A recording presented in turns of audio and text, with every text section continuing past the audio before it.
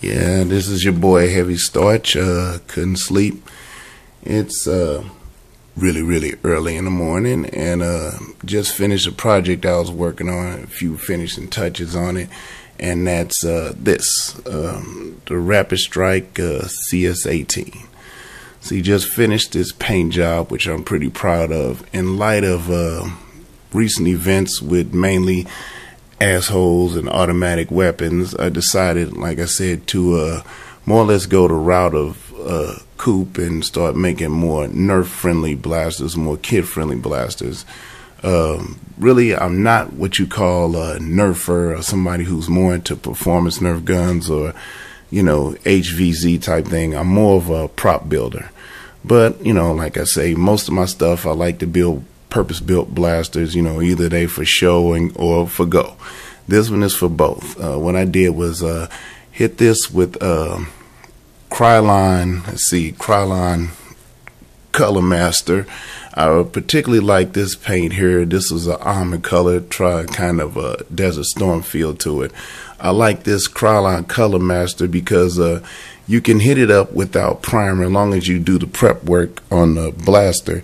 You can hit this up and pretty much works with can't get the cap off. Pretty much works with one coat, and not really fond of these tips, you know, on the spray can. But like I say, from my old days as a graffiti artist, so I usually have my own caps. But anyway, hit it with one coat of almond, then a custom mix hand painted blue I mixed up with a little bit of silver metallic in it, but that's just to make the military blue pop. So it's kind of a light military type blue. Tried to match the darts, but not quite, a little off. So got that, and tactical rails black, left the clips inside orange, left the barrel tip orange, and it's pretty much stock except all the electronic locks are removed. Voltage, it's a 9-volt voltage mod, but you can still use you know, regular C-size batteries. I made it versatile, so if you want to use it in a war, you can actually plug in a bigger battery pack via Radio Shack, you know, with 4 AA batteries on each side, so you have 8 AA's, and you can add that with the 9-volt clip that's added. So that's in the battery tray. Oh, and also to see, use old Nerf parts from Recon. So what I did was use that in the PVC, but this scope, I got to basically do some touch up on it. Looks a little sloppy, just finished it. This scope is actually, works. It's actually a real scope. It's similar to like a golf rangefinder, but the scope actually works. Let's see, what's the strength? 8 by 21, you know. Let's see, who does the scope? Okay, Vivitar. Okay, so the scope is actually works. You know, it's not just for show. The scope actually works. So the ranges on the scope is basically you can zoom in from across the room, and I think you get at least 70, 75 yards, you know, with focused or more, you know. Not quite, maybe about 100 at the most, you know what I'm saying? But for a Nerf war, that's cool. And on the paint job, I put the Zombie Strike logo, you know, hand painted that right on top of the blaster with the stencils that come with the other one. So I'm pretty much satisfied with the performance. You know, left the clip stock, and I'm gonna be selling this one.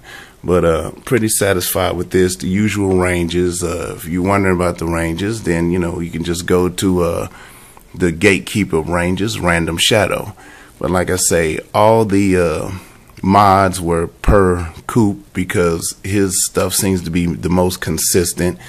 And paint job, like I said, and I wanted it to have a military feel to it, but not too military. I wanted you to be able to, at first sight, to go, okay, that's a toy, but at the same time, you know, still have that cool appeal. Like I say, you know, because you want to have fun with Nerf guns and whatever. You're not a lunatic, and one of this particular style of gun looks too realistic if it's done in flat black. You walk out the house, the police will shoot you in the ass. I'm telling you.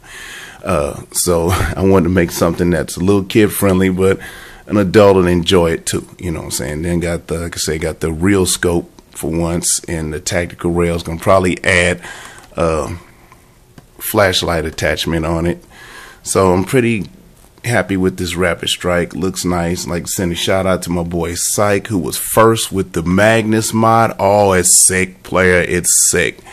And that's basically what I'm hoping for, so I can do the old Judge Dredd thing with a blaster that finally looks the part. Recon looks the part, except for that little piece hanging off the ass that just throws off the whole thing. So hopefully we'll all get a hold to the Magnus, and it's easy to mod than the Centurion.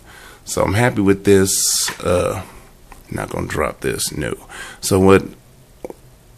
Switch hands. Nah. Okay. So like I say, like I always say at the end of my videos, don't hate, congratulate.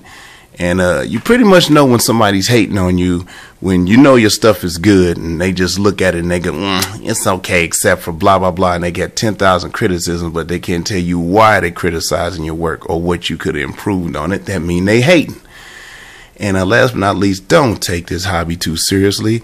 And like I say, in light of certain events, you know, guns don't kill people. Stupid ass people with guns kill people. So like I say, love each other, don't hate, congratulate. And to my boy Psych, keep up the good work. And to Coop, keep doing what you do. And triple bifurc, sorry I can't pronounce your name. Man, you like the dude that's just like the old museum curator of Nerf. And to everybody else out there who does Nerf and takes themselves way too seriously, get a life. This is supposed to be fun. This is Heavy Start signing out. Peace.